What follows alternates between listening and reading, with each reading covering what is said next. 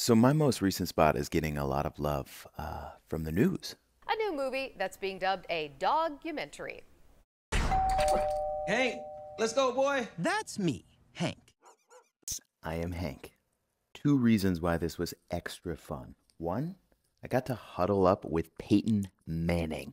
Hey, so what's your hurry there, Red? Oh, hey there.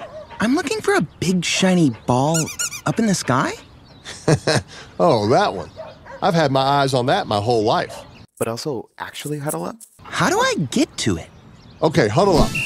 You run a slant through the park. Don't stop at that hydrant. You're gonna wanna, but don't do it. Then shift right up the middle and run like the wind, son. Okay, got it. Ready? Blue 32, Omaha. Said hut. That means go.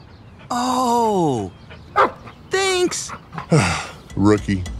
Two, the entire thing was made for dogs. We encourage people to watch it with their dogs. The color correction was for dogs. The squeaks. There's over 50 sounds that were specifically for dogs. The cuts of the visuals for balls and squirrels and all things dogs.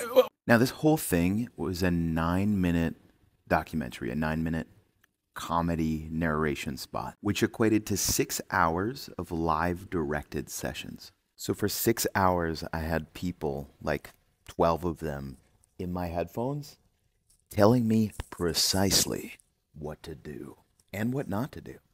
Like this scene. I'll just stick my head out here and help navigate. Swallowed a bug. It's kind of nice.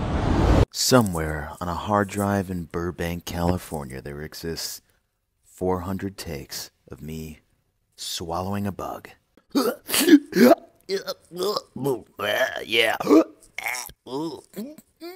can watch the whole thing at visitbarksville.com. Sure, I'm a good boy.